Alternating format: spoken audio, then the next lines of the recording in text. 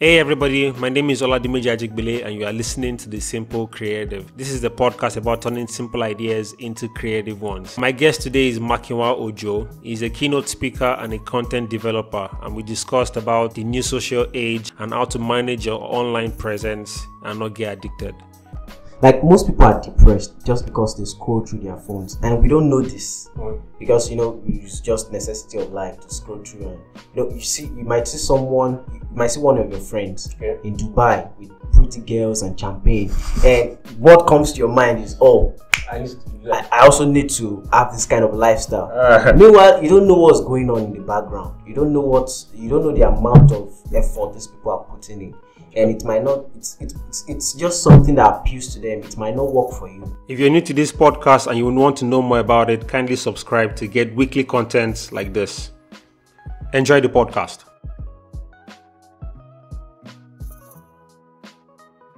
I remember you recently did this on Instagram, and you cut down all your posts and all your followers, even the ones you're following and everything, from 5,000 to 200. Well, we'll get to that much later. So can you just give the people a very quick introduction about yourself, what you do, and basically like a 15-second speech, really. All right. I'm Makinwa Ojo, and I'm a keynote speaker and content developer for brands and influencers. And what I do majorly is empower entrepreneurs who are ready. I believe entrepreneurs we are people that create things, and we are going to change the world. We are people that take risks and go out there, so they need the sustain. So what I just do basically is give them the sustained motivation to carry them on. I think I like that. But how did you come about this? Did you study anything related to that? No, I did not. But I was always getting comments from people saying I have my way with words, and I know how to motivate people and get them to do things. So. Maybe you motivate people also. But that's interesting. I think there's a world where right now we live in a world where everything just seems forced. People just want to force the way they do things. It's not natural. I remember when I started with YouTube, my very first video, I was so rigid that me myself, when I watched it after I uploaded it, I was like, come on, this is not you. It's because you care so much about other people's opinions. You want everything to be perfect, and you don't want to come out of your shell and just express yourself. So the best thing is just to express yourself. Just be uncomfortable. Learn how to be uncomfortable doing things. I think that's hard for me to do because I'm this kind of person that wants everything to be strategic. Okay. I think the moment you walked in, you saw everywhere was everything arranged and everything. I'm sometimes coming back to that. Sometimes I get scared of things going out of plan. Yes. But is this something you deal with? I also deal with it a lot. That's why I've not even been creating enough. I told myself recently that you've not been doing enough. You've not been putting out much content for people to discover you. And it's just we're trying to make everything perfect. And what keeps me going is that there's always something you would forget to add. Yeah, that's even while editing, while you create, while you film, and while you produce content, there are things you forget to say, there are things you forget to add. So just do it. I said create and edit later. Okay. So it's not there was a particular video I was doing, and I actually taped the scripts to the tripod so that I could just look at it. And at the end of the recording, I discovered that I had made so many errors even while looking at the script. I just felt, let me just restart this thing. It is always good to be unconscious. Knowing there's no camera around. Just speaking your truth and let's just let it flow. Yeah, let it flow. Alright, so at the moment, what are you on to right now? I don't even know. How come? Why don't you know? The thing is, I've been doing a lot of TikToks, and that's why I even came about my Instagram account and everything. I want to cut out a lot of things. When you are multi-passionate, you just want to do a lot of things, and that's where I find myself at the moment. So I just want to cut out a lot of things and go do one thing. I think so. That one thing is actually motivating people. Like I love it. I think I personally, earlier this year in January, I did this like very strange kind of detox for myself. Because I entered my wardrobe one day and I saw 15 pairs of socks that I haven't worn since 2015. Yeah. And I was like, why do I still keep these things? Like I used to have like wardrobe full of packing shirts, like normal t-shirts with tie and everything. Wow, do you still have them? I have to give some of them out. I need some. You need some. You say you detox yourself, so I don't think you did that. No. But when do you subscribe? Do you subscribe to the idea of living with less, but still being able to create more from less?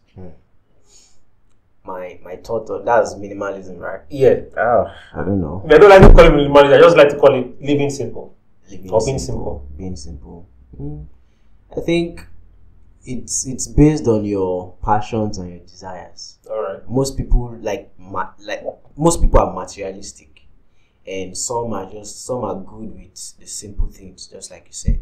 But if you just do what's right for you. What's right for you? What's right for you? But in that way, you get to overthink. Like, how do you mean overthink? Like, I remember when I was doing that, I had to overthink. If I get rid of these things, what if I need them later? Like I was like, if I get rid of these shoes, it is the amount you spent and the amount of years you spend acquiring those things that holds you back.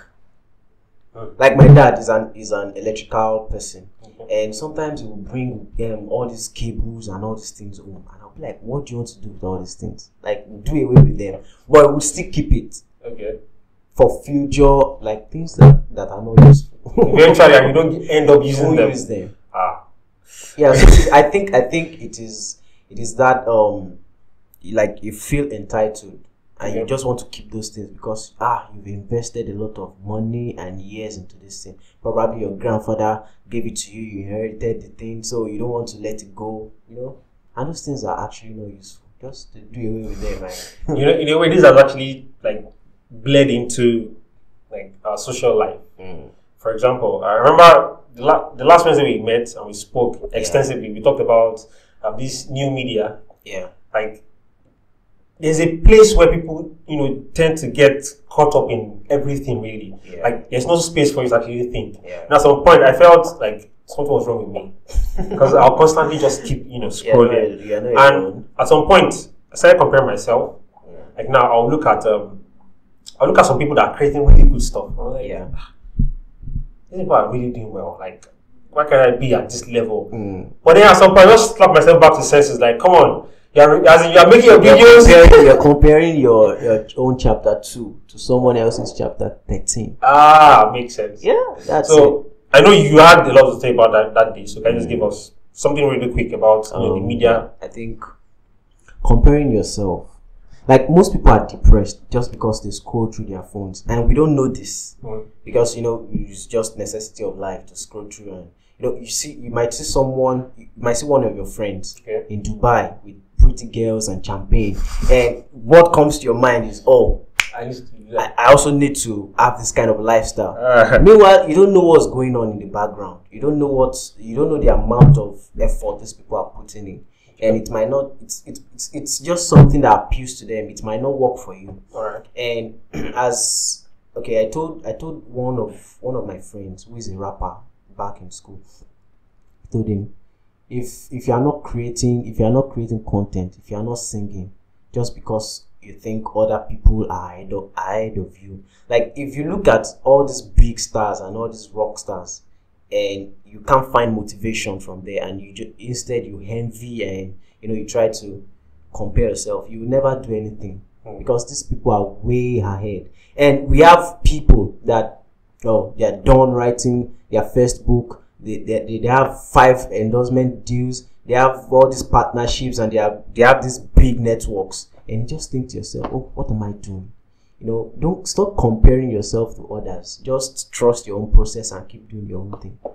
I think that's what I have to say to that. I think that's very important. That's very important. Very important. But there's a place where you probably look at people's things or people's works. Yes. To kind of draw motivation. Yes. I remember that when I started the podcast, there were a number of people I looked through.